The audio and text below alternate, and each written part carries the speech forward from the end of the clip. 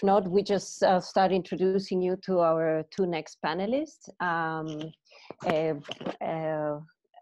First, we're going to have Dr. Garcia-Kасорла, Angels.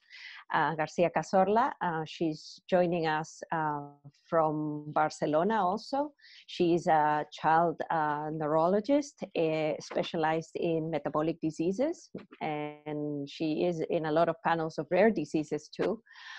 She is one of the leading doctors, or the principal investigator in the L-serina clinical trial.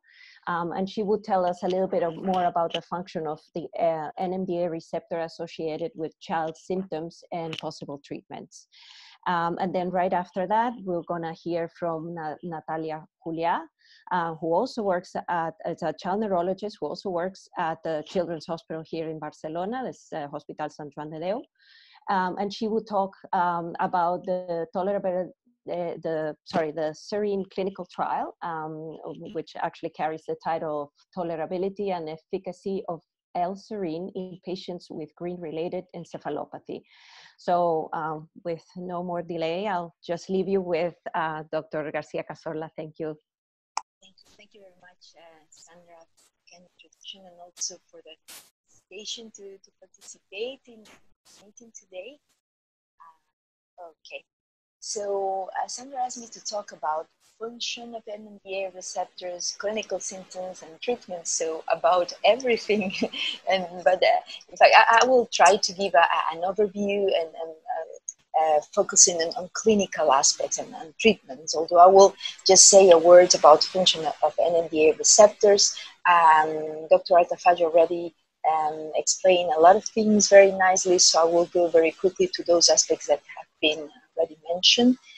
Function of NMDA receptors, clinical symptoms, and treatments. So about everything, but in fact, I will try to give an overview and focusing on clinical aspects and treatments. Although I will just say a word about function of NMDA receptors. Dr. Artafaj already explained a lot of things very nicely, so I will go very quickly to those aspects that have been already mentioned. So, well, you know that neurons use neurotransmitters, and they, well, we can in fact compare the neurotransmitter when they bind to the receptor to a key that goes to a lock, binds to a lock. So in fact, NMDA receptors are glutamatergic receptors, so they use glutamate as a neurotransmitter. Here we have the molecule of glutamate, and they go to a sort of receptors that are not only NMDA receptors, but a group of receptors that can be divided into ionotropic receptors, as you can see here, the NMDA, but also AMPA or kinase receptors.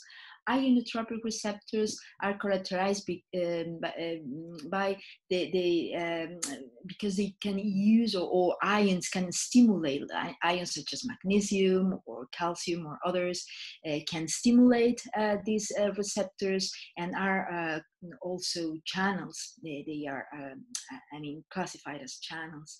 There are other kind of receptors. We are not going into the details, but in fact, glutamate, when this neurotransmitter binds to these receptors, a response to the postsynaptic neuron is triggered, so excitability is produced in neurons. Glutamate is the main excitatory amino acid neurotransmitter in the brain. 90% of excitatory synapses use glutamate for neuronal communication, so this is really very, very important. These NMDA receptors are critical for many functions of the brain, and in particular during development.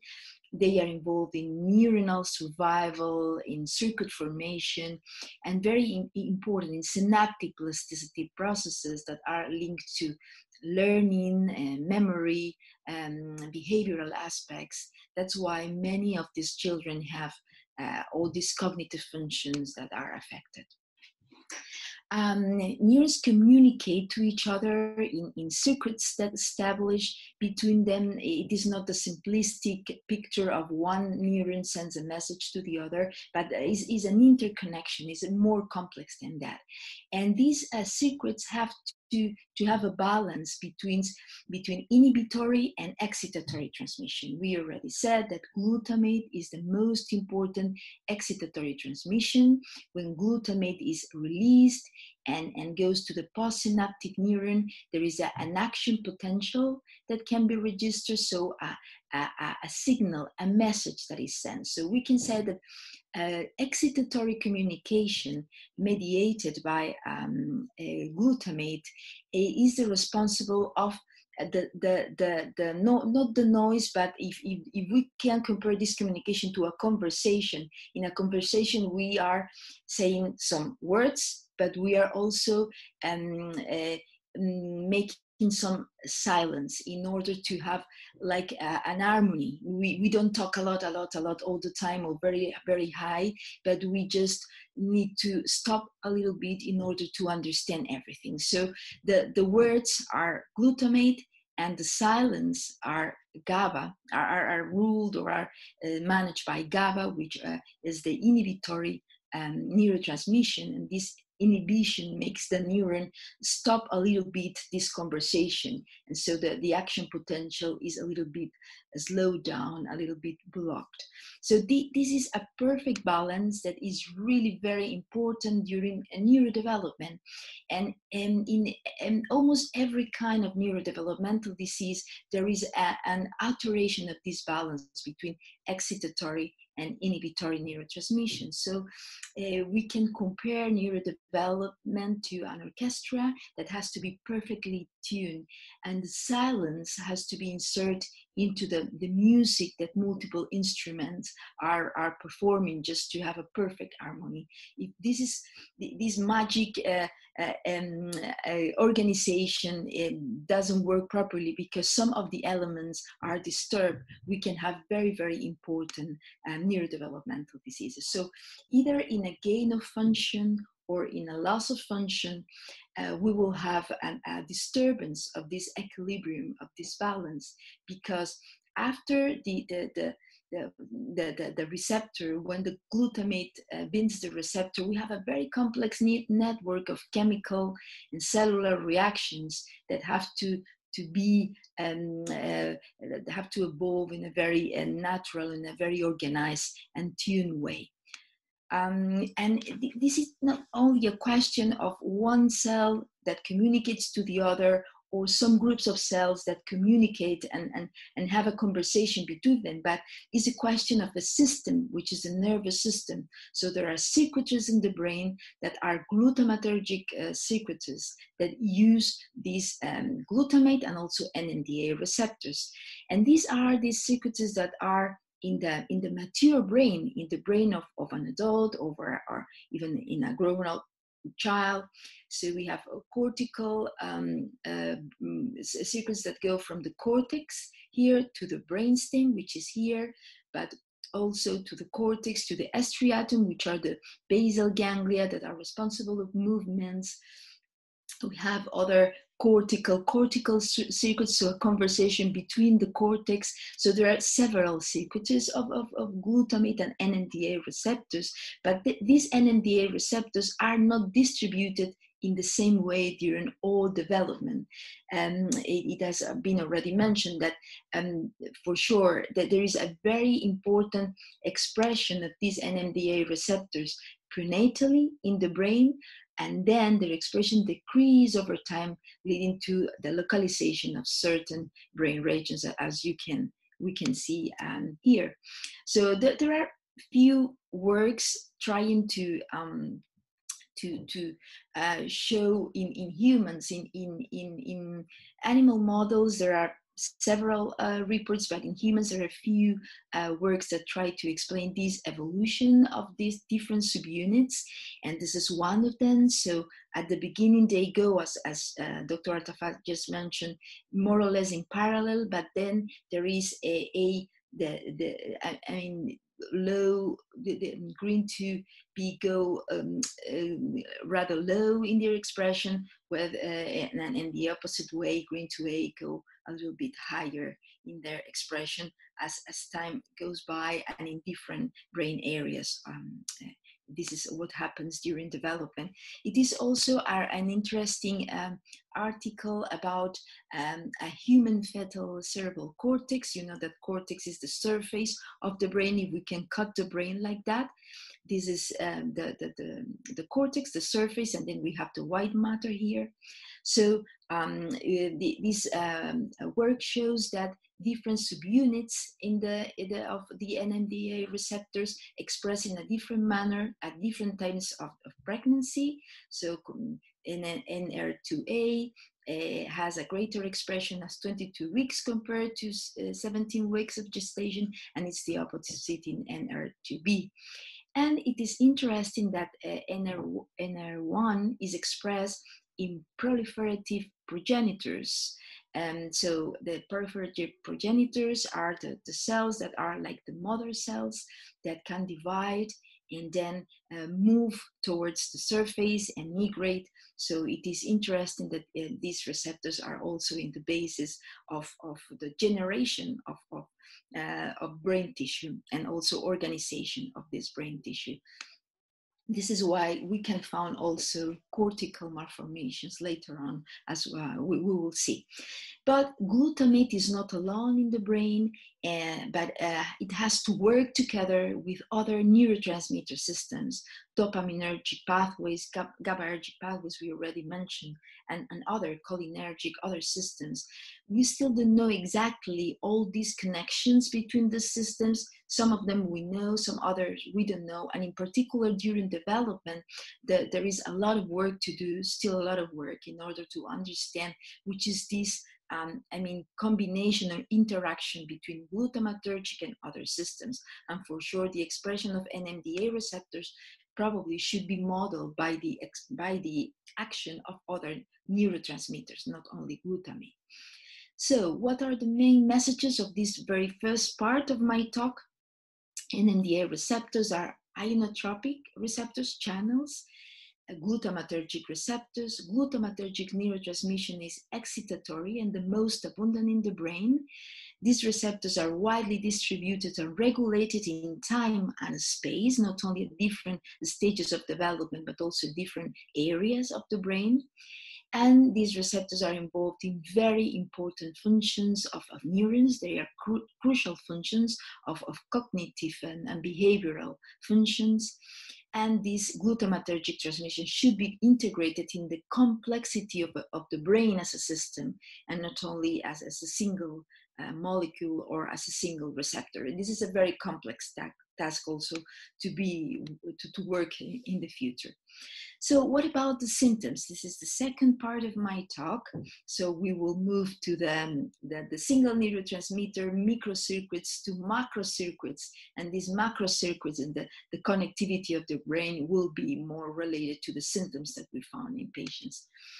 So as we already showed this slide in other talks, so what we find in GRIN-related disorders is a spectrum of severity and a spectrum of symptoms that go from the very severe encephalopathies that associate cortical malformation, severe epilepsy, all functions are disturbed, motor functions, the child can be chair bound, and has a lot of problems of communication, severe intellectual disability, but other cases have only mild intellectual disability. In the middle, we have different kind of symptoms. Neuropsychiatric problems, behavioral problems, autism or autistic-like behavior is also quite common. Movement disorders can be also a problem, although, and according to my personal experience compared to other synaptopathies, because this spectrum we found in all kinds of synaptopathies, we call synaptopathies mutations that appears in proteins that are in the synaptic cleft, in this space, and even in the astrocytes too. And this is very common in all synaptopathies, but they express in a different manner depending on the gene that is a factor.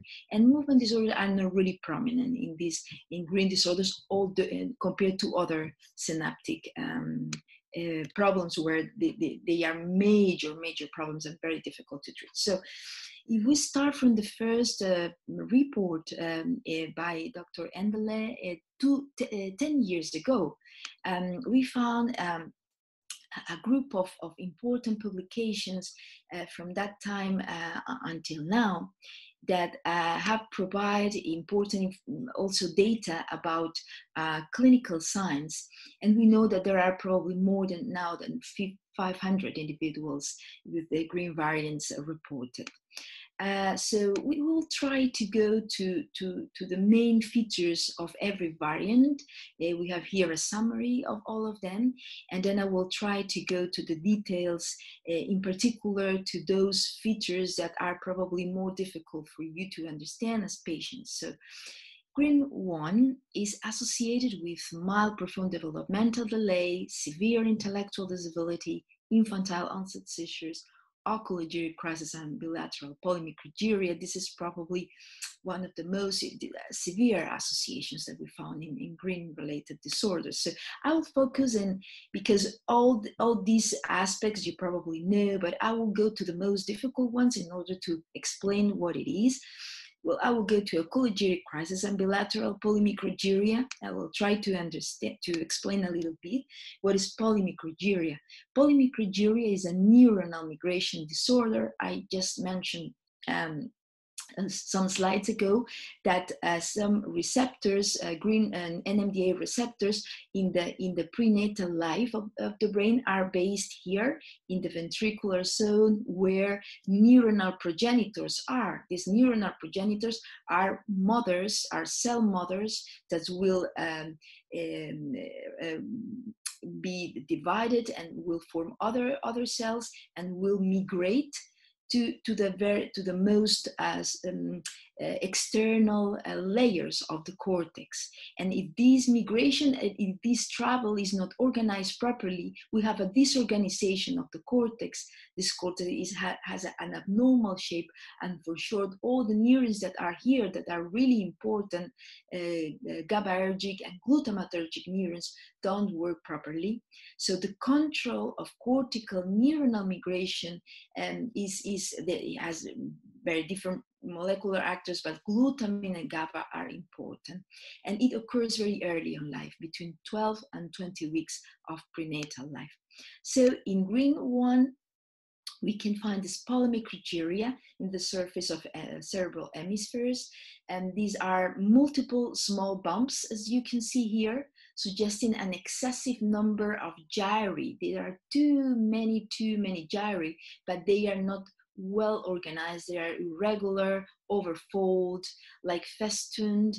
And this polymicrogyria can be diffused, so all the brain can be affected, like in this picture, or only some areas are affected. These areas are really epileptogenic, very, very epileptogenic. An important proportion are perisylvian. These are perisylvian areas, the one that I am showing here with the arrow. This has been reported in GRIN-1 that bilateral extensive polymicrogyria can be one of the features, as you can see here in the brain MRIs. And these children with this extensive polymicrogyria in general have global neurological involvement, severe problems of development, and also severe problems of seizures. So probably these are the most severe phenotypes. Ocular crisis, but for sure, not all patients with GRIN-1 have this kind of abnormalities. Some patients may have that, but not all of them.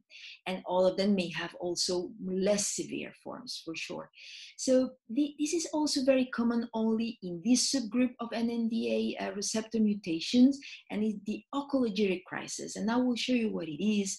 Ocular crisis are abnormal movement of the eyes, as you can see here in this video.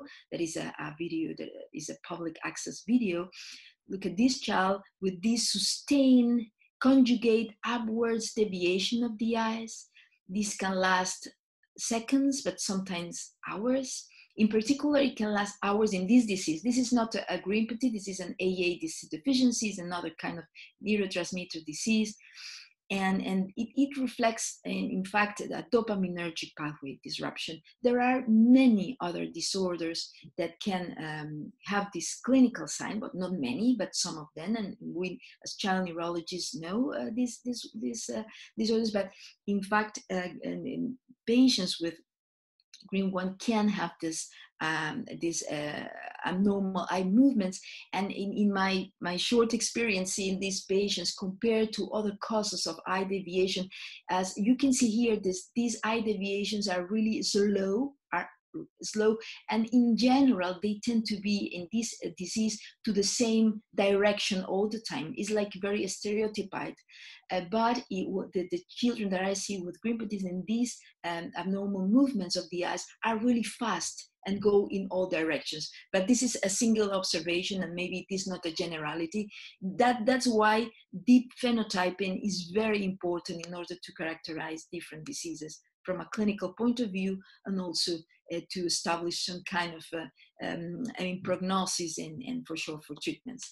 In GRIN2A, normal or near normal development with mild epilepsy, speech delay, apraxia to severe epileptic encephalopathy with epilepsy aphasia spectrum has been described. There is a recent very nice paper by the group of Dr. Lemke that explains a little bit all these signs and tries to correlate with some particular variants, those that are in transmembrane and linker domain, have severe developmental phenotypes. Also, those gain of function mutations have a more severe phenotype. GRIN2B. GRIN2B should be considered in cases with mild to profound developmental delay, intellectual disability, epilepsy, behavioral problems such as autistic-like behaviors, hypotonia, movement disorders, and sometimes also cortical malformations and cortical visual impairment. And this could be a cartoon of all things that we can find in GRIN2B, developmental delay, which is or intellectual disability, which is almost constant in different degrees. Epilepsy, half of the patients can have epilepsy, autistic features, almost 30%. Motor signs are sometimes present. Hypotonia is an important motor sign, but then hyperkinetic movements and other are not that common as in other synaptopathies, as I already mentioned. And in some cases, brain cortical malformations are also present, as we can see here in these brain MRIs with these severe abnormalities, also polymicrogyria and some other cortical malformations that can be really very, very important. But most of them have normal or just very subtle changes in the MRI. And some of these children have what we call a cortical visual impairment. That means that the eyes work properly, but because all the transmission from to the cortex, I mean, in fact, we see with the brain, we need the eyes, but the interpretation of the images takes place here in the occipital lobe. So if the occipital lobe has some kind of micro abnormalities in terms of cortical organization, we can have this cortical visual impairment. So the child doesn't direct properly the eyes to an object, doesn't follow properly. We can have also other causes. This is not the only one for sure, but sometimes this is the cortical visual impairment that produces this visual abnormality in children. Epilepsy is diverse. Generalized seizures are the most common, but then focal and epileptic spasms are also something common. Focal seizures is these seizures that are generated in a particular area of the brain, and the EEG they give spikes only in a particular area, whereas generalized crises are an activation of the whole areas of the brain at the same time, and the general discharges are seen in the EEG. In a study follow-up in 22 patients, 50% become seizure-free over time. So sometimes this is something that appears in a particular moment, but then this epilepsy just improves and this even disappears. GRIN-2B can also produce a Landau-Kleffner disorder. This is also found in other subtypes of GRIN-related pathologies. And this Landau-Kleffner syndrome is what we call the epilepsy aphasia syndrome, and is a language regression of children of between 3 to 5 years of age. And this language regression is associated with seizures, with abnormalities in the EEG, and behavioral abnormalities. Then we have other kind of seizures. We are not going into the details. And in this recent paper of the group of Xavi Altafaj, they try to just differentiate some of these clinical aspects. If we compare GRIN-2A with GRIN-2B, we see that epilepsy seems to be more common here. GRIN-2A, this is a short series of patients, but well, more or less it can be representative. Speech disorders are also more common in GRIN-2A. Autistic features are more common in GRIN-2B. So in spite of having a spectrum of clinical manifestations that are common, we can find some differences. And GRIN-2D, we had little information of this variant, but this group of disorders. But during this year, we have had a couple of interesting papers, and this is one paper in Brain that tried to illustrate, not in Brain, is the other one that is not in Brain, and this is the other also important paper, trying to illustrate a little bit what kind of symptoms these children have. You can see here epilepsy types that is also diverse, from hypsarrhythmia, which is a very severe EEG abnormality, sometimes related to a spasm, is a type of epilepsy, to multifocal discharges. And then you see here also cortical atrophy, so abnormal brain MRI abnormalities, autistic features, hypotonia in 9 patients, and refractory to anti-epileptic disorders, the epilepsy in also 9 over 12 patients. So we need for sure more characterization. So this is again like the message of this clinical description is, okay, we have a spectrum, but we have seen that some particular subgroups of disorders have some specific signs. And so this is why it is very important to have a very clinical information of high quality in order to better characterize and to have a nice information, not only about the presentation, but about the natural history, the outcome, the evolution over time of these patients. And I move to the third part and the last part of my talk, which are the treatments. And as has been already mentioned, we try to organize the treatments according to the mutations. If the mutations are a gain of function, we try to have an approach. If the mutations are a loss of function, the approach is different. So we'll start with the loss of function mutations. In these loss of functions, it is, well, like logical that if we give some kind of molecules that stimulate the receptor that is not working properly, these molecules will probably have an effect to potentiate, to stimulate the function, because the receptor is moving very slowly, is going like, it's like a receptor that is tired, and you need something to stimulate, to push the receptor. So what can we do in this loss of function mutation? So we can make the receptor work better through agonist binding. We can increase the expression of the receptor, or we can use other mechanisms. These are some options. There are probably more than these options, but this is just to summarize some of the options that we can do already, and we are already doing. So there are substances, molecules that make the receptor work better are L-serine, that will be metabolized to this serine. Dr. Natалья Джулиа will tell you about the clinical trial that we are currently, so it's currently going on. Other molecules that are in development, also in Dr. Altafaj's lab, and positive allosteric modulators.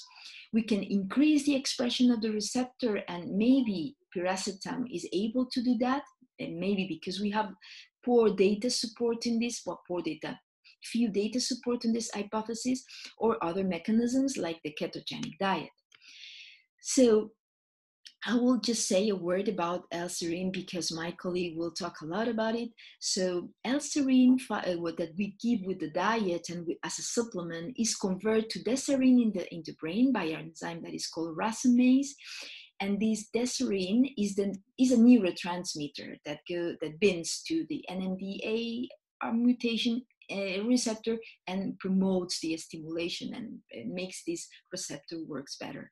It is in fact a gliotransmitter because it is not synthesized in neurons but in glia cells that surround the synapses. And interestingly, glutamatergic neurons are the primary site of the serine synthesis. So this is very interesting and makes more sense in order to give L-serine to these patients. This comes from a paper that explains that D-serine can be useful in the management of anxiety disorders, but now D-serine, we know that it can have many clinical applications, only as a cognitive enhancer in depression, for sleep disorders, and for metabolic diseases. I mean, I think we should in fact write a review about all the potential utilities of L-serine converted into D-serine to improve neurological conditions. What about piracetam? We mentioned that it can stimulate, it can increase the function of NMDA receptor also. Piracetam is a nootropic, which is a cognitive enhancer. It was synthesized a long time ago, and it has many other functions, not only involving NMDA receptors, but it stimulates also other neurotransmitter systems, the dopaminergic, noradrenergic, cholinergic. And apparently the action that is interesting for NMDA is that it increases the number of contacts between the receptor and the agonist. So it will increase the number of contacts between glutamate, for instance, and the NMDA. So it will improve the function of NMDA. This is the theory. There are very, very few studies in this direction. So far has been done. We give in fact not piracetam in neuropediatrics for myoclonias. There are non-cortical myoclonus. There is a kind of movement disorders, and it works very nicely for that, or at least works. So the indications so far beyond these myoclonus are cognitive decline in Alzheimer's disease, and also the reversion of cognitive impairment that is seen in patients who are for long periods in intensive care unit, and also students when they are in exams, they have tests, they are stressed, they have a lot of things, and they have to be very performance. They take it to increase attention, concentration, and academic performance. What about ketogenic diet? This is interesting, and this is something that we are using more and more in our neuropediatric practice, not only in GRIN-pathies, but many other diseases. So it seems, and it has been demonstrated in theoretical models, in animal models, that when NMDA receptors are dysfunctional and NMDA are expressed in neurons, but are expressed also in a cell that is a glia cell, the oligodendrocyte. The oligodendrocyte is a cell of the nervous system that is responsible for the production of myelin that surrounds nerves and improves and facilitates nerve conduction. So these NMDA receptors, when they are not working properly, they don't work properly in all cells of the brain and also in oligodendrocytes. So when they are working in a normal way, it has been found that the transporters of glucose that take glucose from the systemic circulation from what we eat and for our diet and bring it to the astrocyte and convert that in lactate for the neurons and so on. So these transporters of glucose are decreased. So we have less glucose in our brain. Theoretically, if we have NMDA receptor mutations. In particular, it's, I suppose, but this is just something that has not been demonstrated in loss of function. This should be more important, but I really don't know if this is true. We have found in some of our patients with GRIN-pathies, and we just we are conducting a study of the CSF study, the lumbar puncture, to analyze the CSF and different molecules. We have found in some of them low values of glucose. So this can be a little bit true, yeah, according to this explanation. So ketogenic diet is the main goal is to produce ketone bodies. So the diet has been mostly composed by fat. 90% of the total calories have been composed by fat. And then the relations between fat, proteins, and carbohydrates can vary according to every patient or every disease. And it is very important. It has been should be controlled by health professionals. You cannot do that as a patient alone, because it has complications if you do that by your own. It has to be controlled and monitored with different parameters. The main indication so far is refractory epilepsy, but we are using a ketogenic diet as a neuroprotector more and more, and in particular in very young children, in order to change the natural history of diseases, because this ketogenic diet improves many energetic functions of the brain. Ketones, glucose is a molecule that is important as an energy molecule for the brain, but ketones are the second one and lactate the third one. So these three molecules can be used to obtain energy, and the energy in molecular terms is ATP, is this molecule.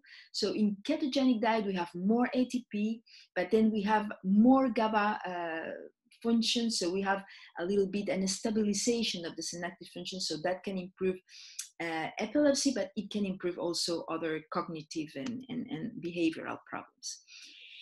And what about all these mutations that produce a gain of function? So we can block the receptors and use some antagonists.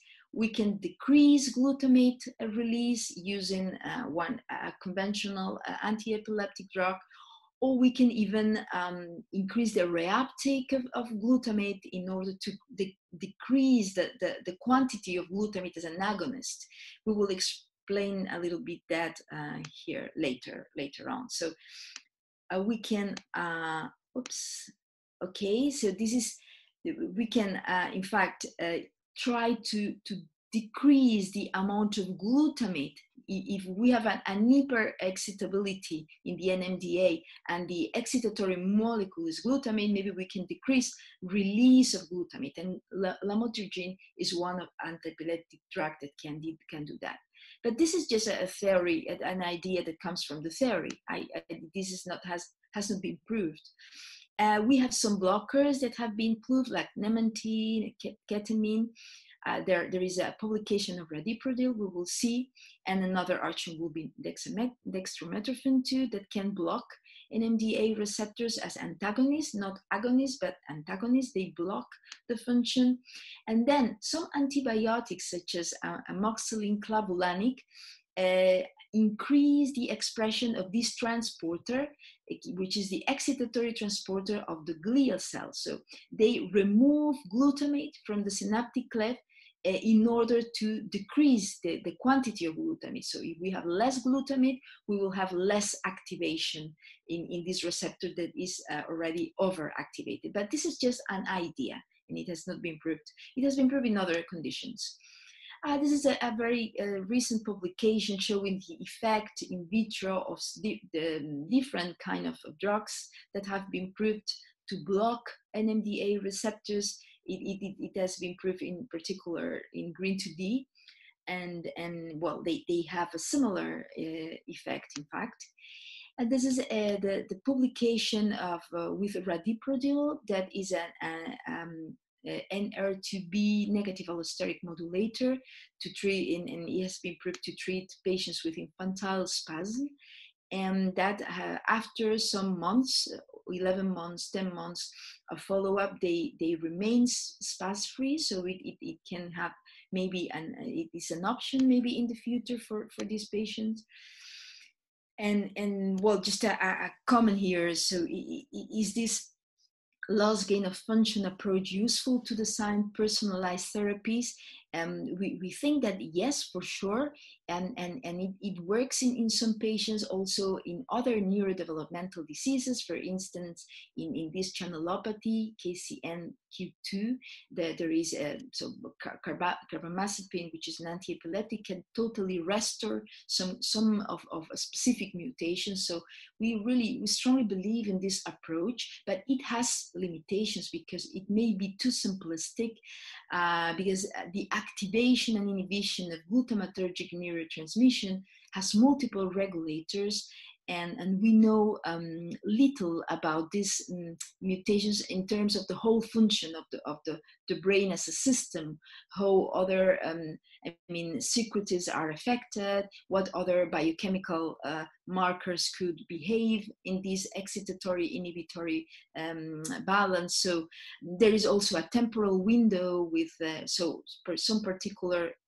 ages where moments during development where these treatments can work and then stop working as the child grow up. So in fact, there is a complex network of glutamatergic GABAergic circuits that, glutamatergic are much more abundant than GABAergic. So, and even if a glutamatergic neuron is going down in function, the global excitatory transmission compared with inhibitory is higher. So we don't know exactly the final balance in the brain, even in the loss of function mutations, how does it work?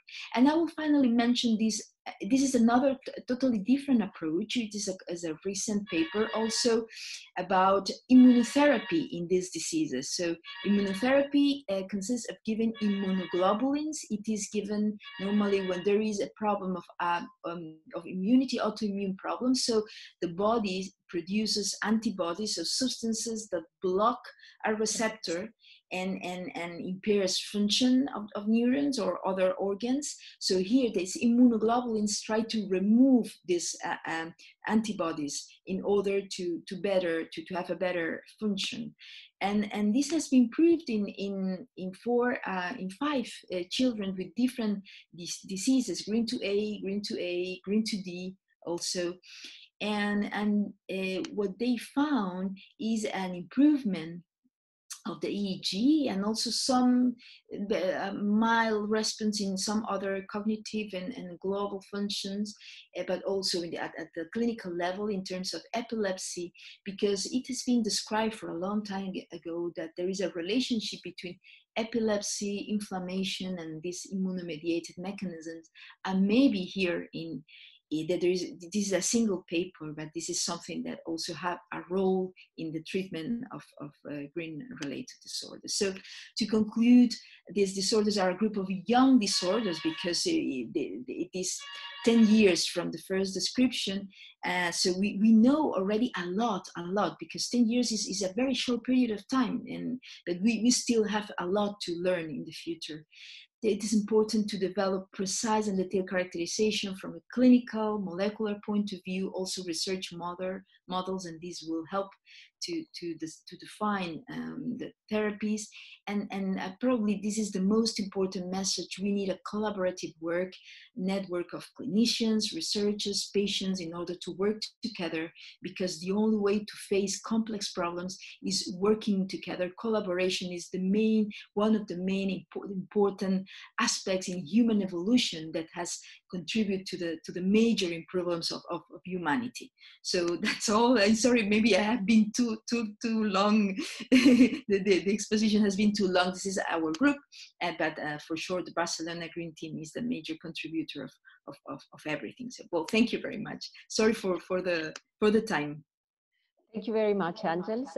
We don't have a lot of time, so we're just going to give the next to our next presentation. Natalia will be presenting about the L-serina trial. We'll take the questions at the end of this block. Hopefully, we'll not go over. So I leave it to Natalia to continue. Thank you. Thank you, Sandra.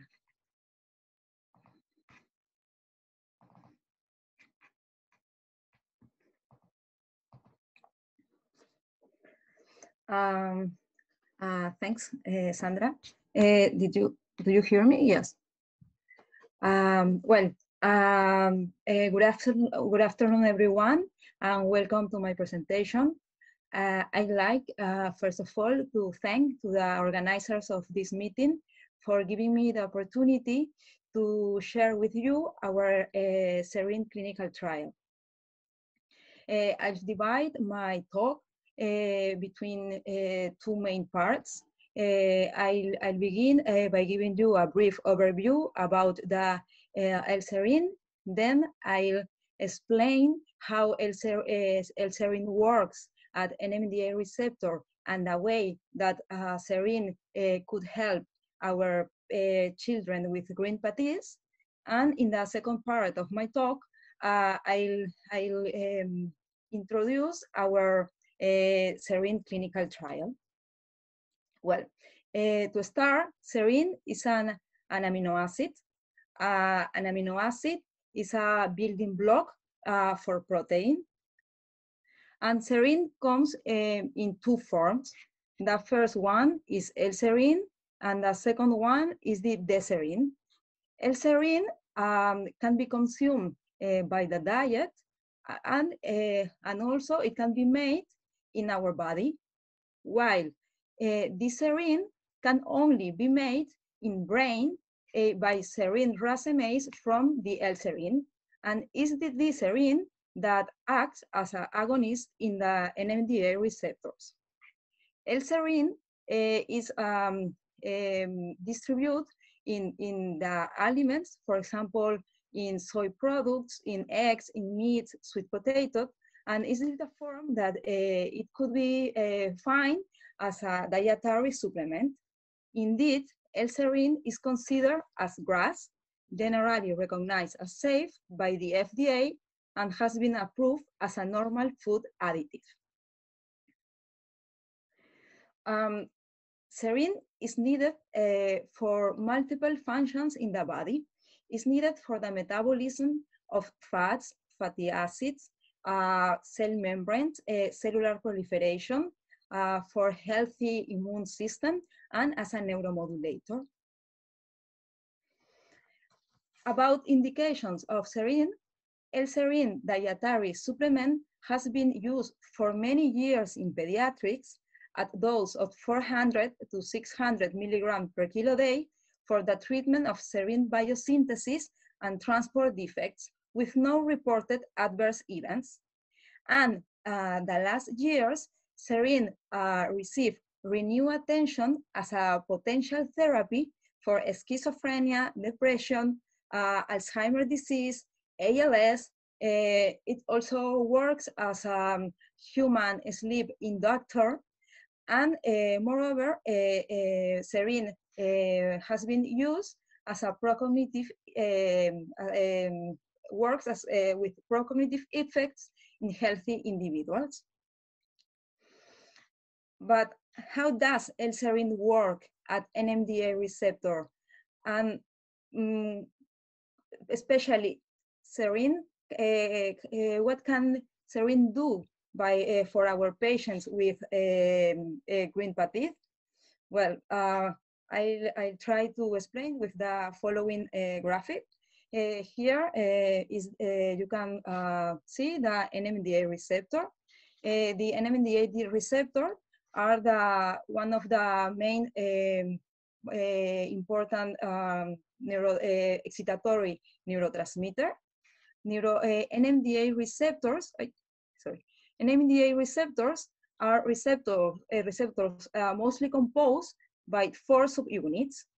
2 D-serine glycine binding GLU-N1 subunits encoded by GRIN-1 gene, and 2 glutamate binding GLU-N2A and GLU-N2B subunits encoded by GRIN-2A and GRIN-2B gene specifically. Therefore, the existence of GRIN gene variants can disturb the function of the NMDA receptors, and this dysfunction may lead either of a gain of function or a loss of function of the same. That's, in other words, that's why this serine can help our patients with loss of function variants activating this receptor. So once your child neurologist determine that your child is carrier of a GRIN gene variant, it is important to define two things. The first is define if it's a real pathogenic variant disease causing, and the second is to determine the functionality of the receptor and its annotation. If the receptor acts like a loss of function or with a gain of function of the receptor.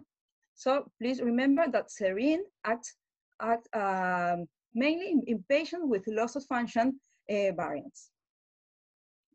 And in a proof of concept, our group have determined that a GRIN2B variant with a loss of function can be rescued by L-serine supplementation.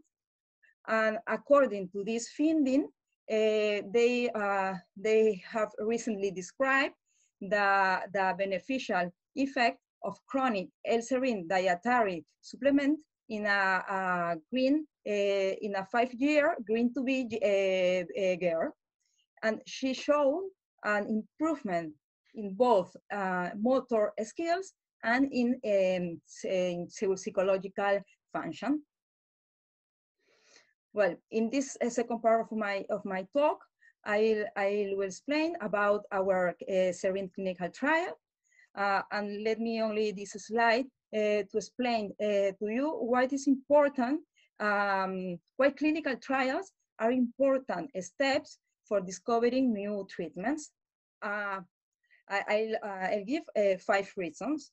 The first one, and one of the most important, that why we are conduct a clinical trial, is because the results can affect many more patients. If I conduct a clinical trial and ultimately bring a new treatment, we can potentially impact thousands of lives.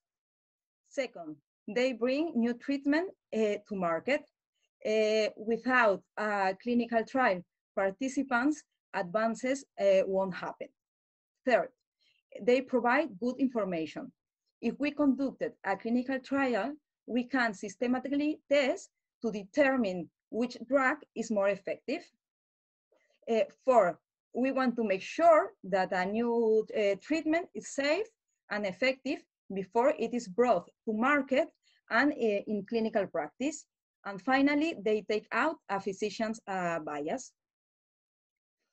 Well, and finally, the most important part of my talk, I would like to share our serine clinical trial protocol for patients with GRIN-related disorders caused by the presence of GRIN variants leading to a loss of function of the NMDA receptor. After our single experience with the girl that I have talked earlier, we want to translate this unique experience in a bigger group of children with GRIN pathies. So we wrote a project, and we applied with this project to a nutrition metabolics research fund, and we award a grant. And thanks to this grant, we will be able to conduct this clinical trial. But it's important to remark that this is not a clinical trial from a pharmaceutical industry. This is a trial that we will be able to carry out with the grant that we obtained with this fund. So our budget is limited. So we will not be able to recruit patients outside from Spain. We will start with recruitment patients from our country. But please don't be sad about that, because let me invite to your child neurologist contacting me, because I would be really happy to share with them our protocol. It will be really nice to homogenize the assessment for each patient who takes serine. Well, about the trial, we hypothesize that independently of the molecular etiology, NMDA receptors activity potentiation throughout L-serine dietary supplement can ameliorate glutamatergic function and improve the life quality of children suffering from GRIN-related disorders. And our second hypothesis is that the dietary supplement of L-serine results on increased D-serine plasma levels and potentiates NMDA receptors, leading to NMDA receptors functionality increase and hypofunctionality rescue, as shown in the pilot study. Sorry, I have to, sorry. Okay, sorry. The purpose of this study is to determine L-serine dietary supplement efficacy for the treatment of patients with GRIN-related disorders caused by the presence of GRIN genetic variants leading to hypofunctional NMDA receptors. We have two primary objectives. The first one is to know the dose tolerability based on subject interviews and schedule assessment, evaluating the presence or not of adverse events. And the second objective is to know the efficacy based on neuropsychological and motor assessment. Such a secondary objective, we want to study the effect of L-serine in microbiota composition, and for that purpose, feces from patients will be collected. About inclusion criteria for participate are to be a girl or a boy between 2 and 18 years inclusive, who live in Spain, patients who have a confirmed pathogenic GRIN gene mutation with a diagnosis of encephalopathy associated with genetic GRIN variant pathogenic or likely pathogenic causing a loss of function. And like another clinical trials, it's essential that parents or legal representative give written informed consent for participation in the trial. And finally, that the patients and caregiver are willing and able to comply with all trial requirements.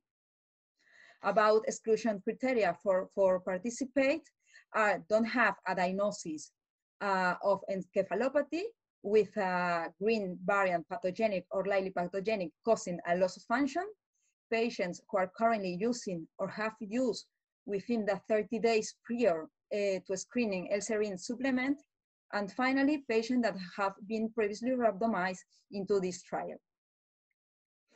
About study timelines, our first patient screened was in July, and the target last patient enrolled will be in January 2021, but it is possible that cause of coronavirus crisis, we extend the target dates. The enrollment target are 20 subjects who live in Spain, and we are really happy to announce that we already have 5 patients underway, and 2 patients of them have already started treatment with L-serine. But of course, this is very soon to give more information about the results. They only have maybe 1 month with L-serine treatment. About study design, it's a phase 2A study with a single group assignment. The study has a duration of 15 months. All children will receive L-serine over 12 months. During the study, 6 visits will be done, and the examinations will be performed at 3 months and 1 day before starting the treatment, and 1 month, 3 months, 6 months, and 12 months after the beginning of the L-serine.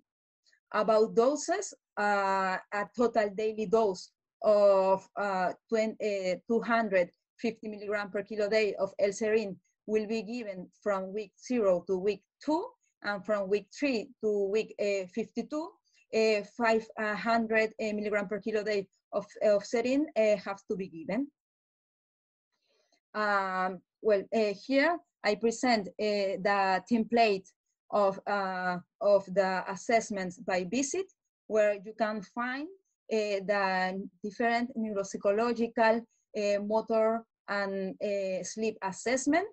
As well, we will evaluate the epilepsy with a subject epilepsy diary and with the performance of a EEG evaluation.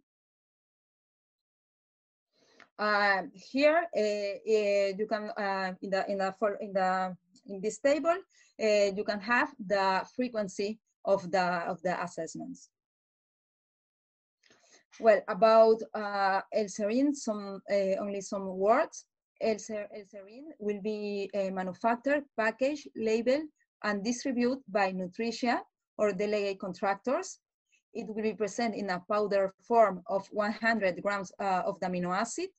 The volume is determined by patient's weight, and the dose is the following that I have earlier mentioned: 250 milligram per kilo day during the first 2 weeks, and then from week 3 to the week 52, 500 milligram per kilo day. And to end, we must take under consideration some possible adverse events that have been reported in the literature in another kind of diseases. Mostly are mild to moderate events, and they can include abdominal pain, nausea, dyspepsia, loss of appetite, vomiting, constipation, and less frequent nystagmus, acoustic startles, or myoclonus. Of course, all of them are reversible, stopping the serine.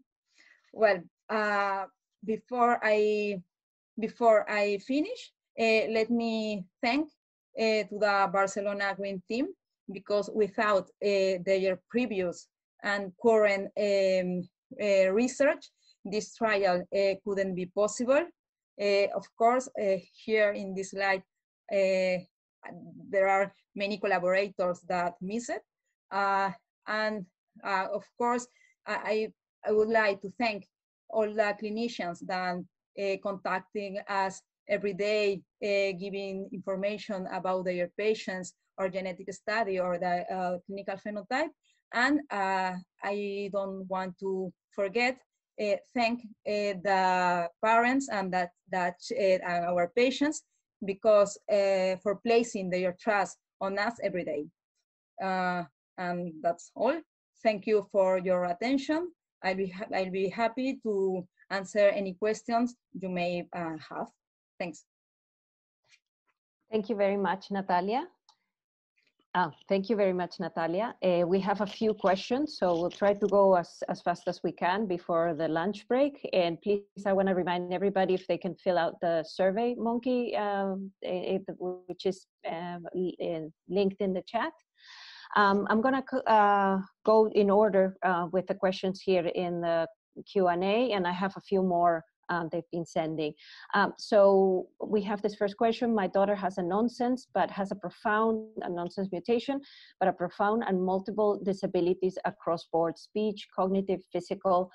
So by Xavi's logic, could she also have another mutation?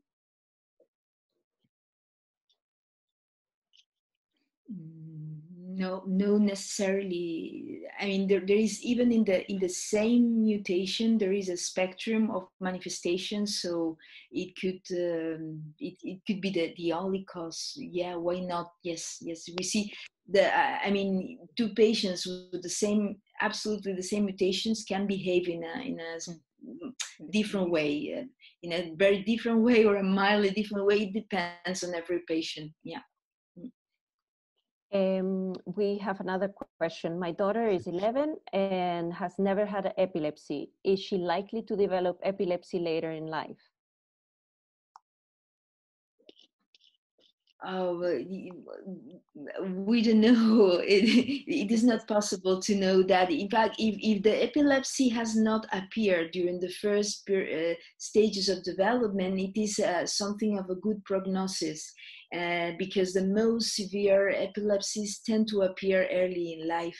So it is something very positive, but it is impossible to know if later on she could develop epilepsy. But in any case, it doesn't look like if she develops epilepsy, it doesn't look like this epilepsy will be severe. Maybe she could have one seizure or a couple of seizures and then be treated without any problems. But this is not possible to be answered. We just don't know.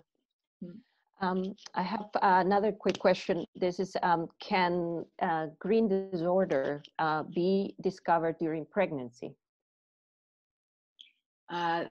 Because of the fetal abnormalities that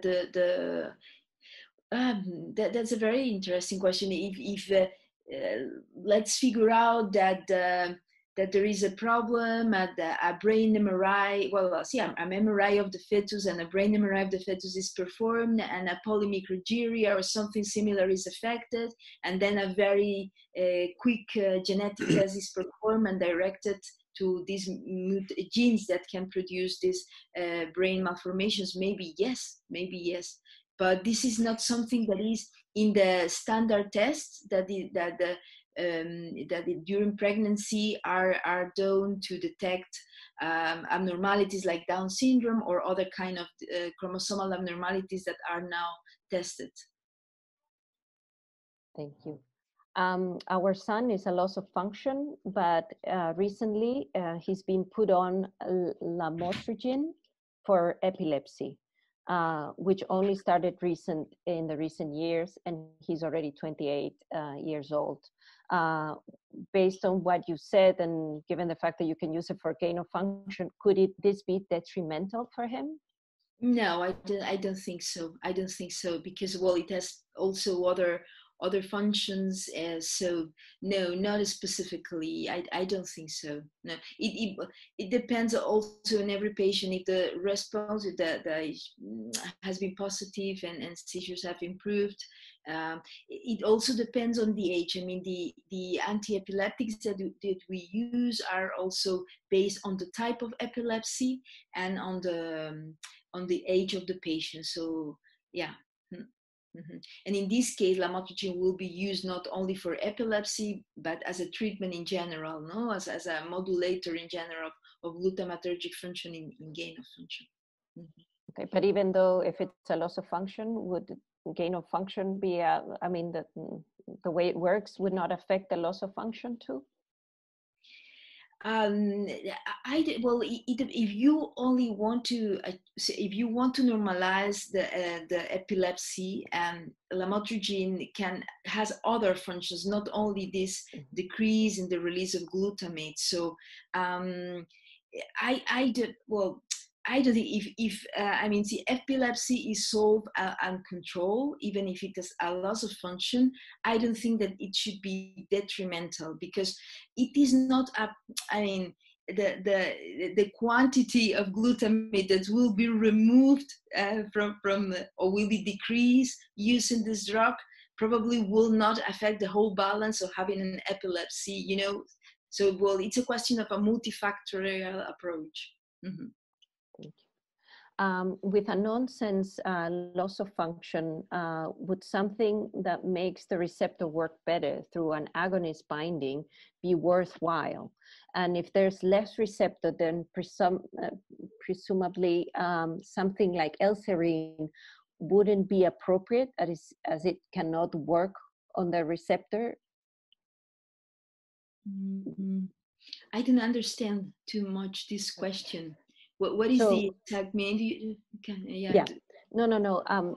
I think what it refers to is that if you have a loss of function and you have already a truncation in this case, adding is not going to improve, because you actually don't have as many receptors in the surface as you would if you would just add the serine, and you would improve the Yeah, so if we could add something different, or it's just L-serine won't work at all. Yeah, it is true that some of these patients, in our experience that we have had, L-serine works just maybe for a very short period of time, and then it doesn't work anymore, or it makes a very, very poor effect. Yeah, probably other kind of agonies or other approaches are needed. I mean, yeah, you have to personalize every kind of in every patient, what do you choose as treatment? Mm-hmm.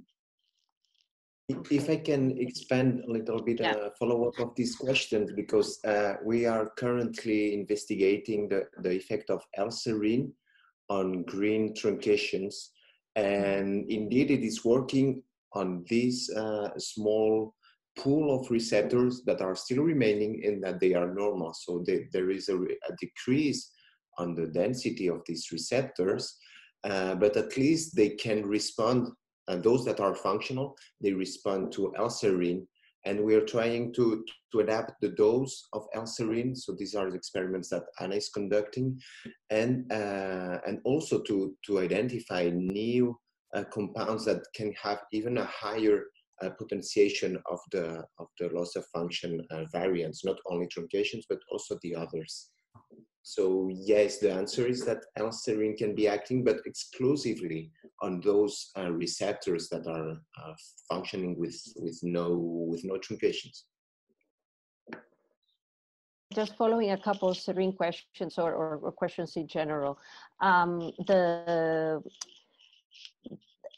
you see an age issue when treating? I know that you stopped the recruitment for the serine at 18, but could serine or any of these medications help patients beyond that? So, there's some mother has a child who's older, over 20, and they wonder if there's anything that could work, or they would still see a difference. Is there any treatment for these children?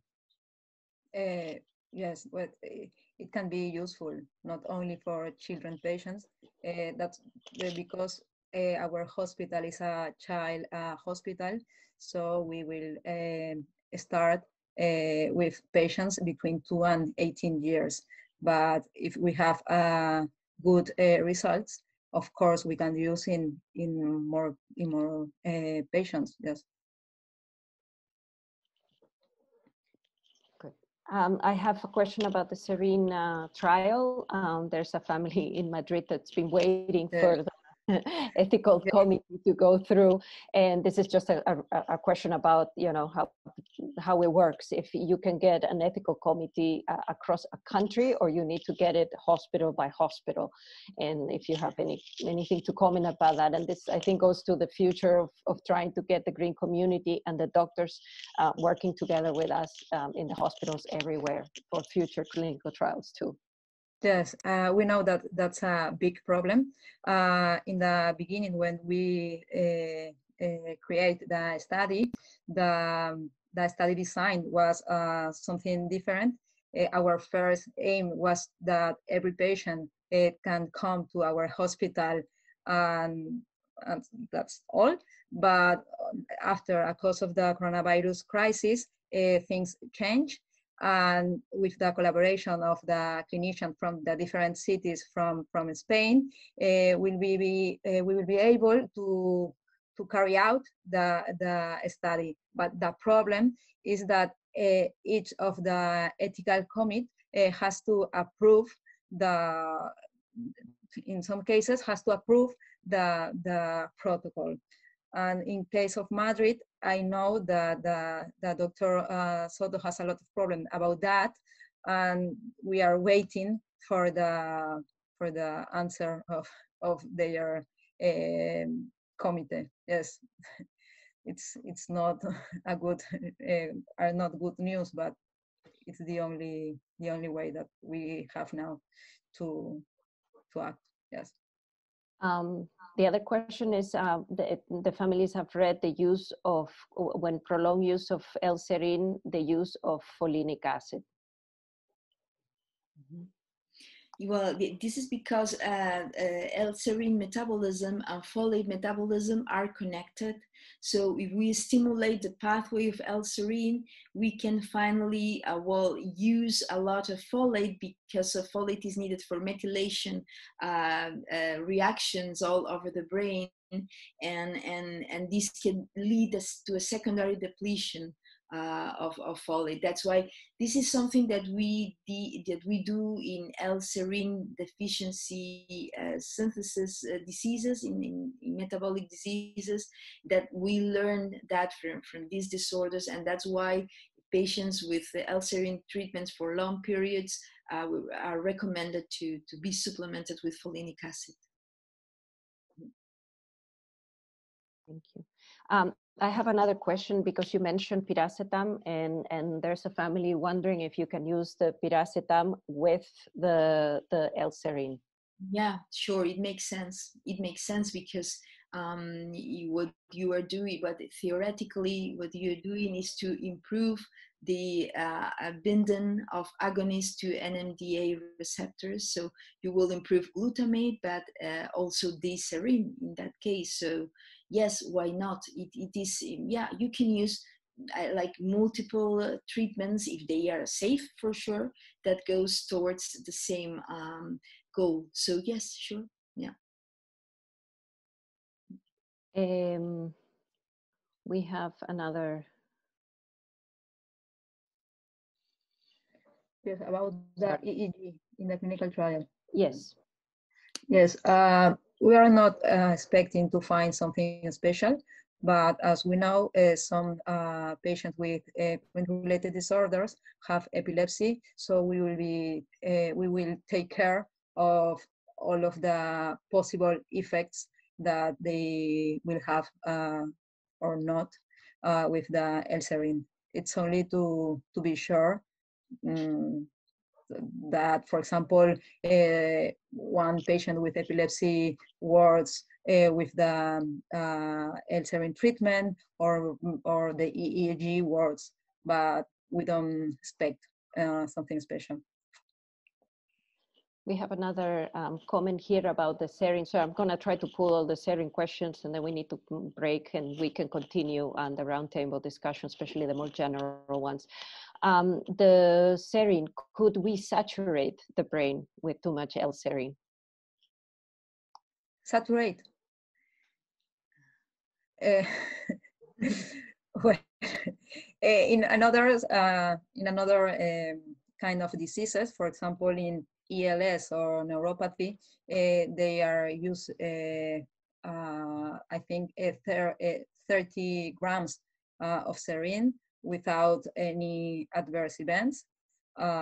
So yeah, the doses the doses that we are using are safe doses, because they have been used in other diseases for decades, for many years, and no adverse effects have been reported. So for sure, if you give tons of serine, maybe you have a problem, but we try to use doses that are the recommended and safe doses. Safe doses, yes.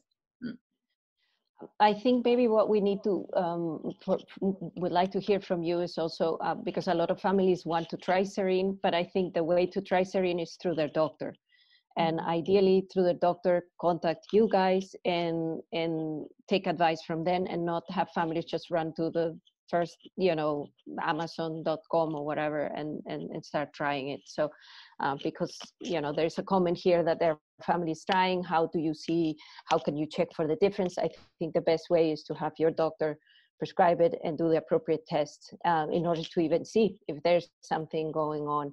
There's a mouse question here, and I'll leave that when Amy joins the call at the end of the round table, because I don't think, at least she is one of the people doing the mouse, and we don't still know of anything about the L-serine trial in mice.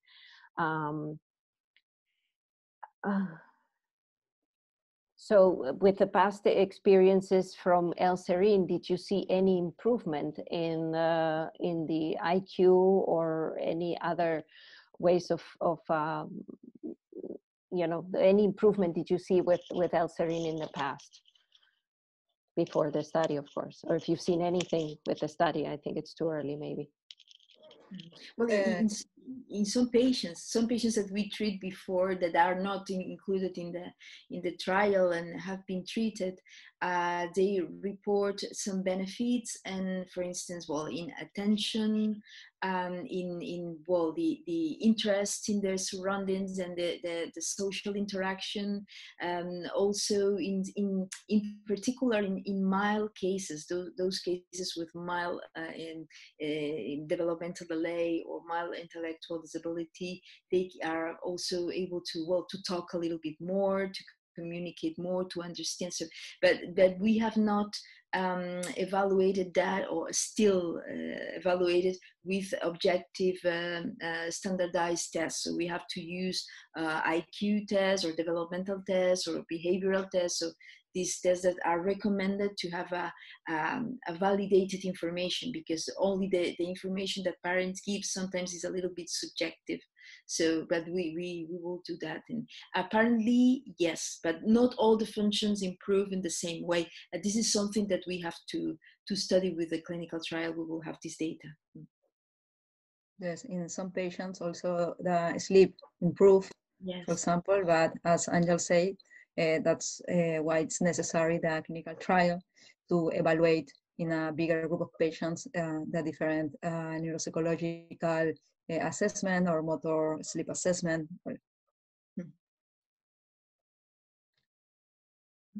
There is one non-English German, a German question as well there. Does the severity of epilepsy change during puberty or with onset of puberty? I don't know. I mean, this is true that there are some, in general, that there are some developmental periods where the possibility of epilepsy impairment increases, like, well, at the beginning, during the neonatal period or the first year of life, the brain is very active, so the activity is very high, so there is a lot of excitability. So here the brain is very vulnerable to epilepsy. Puberty and adolescence is also a period of vulnerability, and then the very old person, so the ancient person also. So these are the periods of life where there is more probability. But I don't know exactly in the case of GRIN disorders. I don't have personal experience. In some series, it has been described that more or less half of the patients can stop the epilepsy that they have previously had, but I don't know. I don't have a personal experience to answer this question. For example, Natalia? in series of patients with GRIN-2A mutation, that's more common to have a Landau-Kleffner or a specific type of epilepsy related to GRIN-2A mutations during the childhood, for example, than when the patient is an adolescent, for example. No, so I think that yes, but it's what a series of patients describe. Yeah, I think we have to look at every patient in a personalized manner and see, well, what is the kind of epilepsy that this patient have, or what has been the response to treatments in the past. So just to have a better idea to have a prognosis. But yeah, in a general way, I don't know.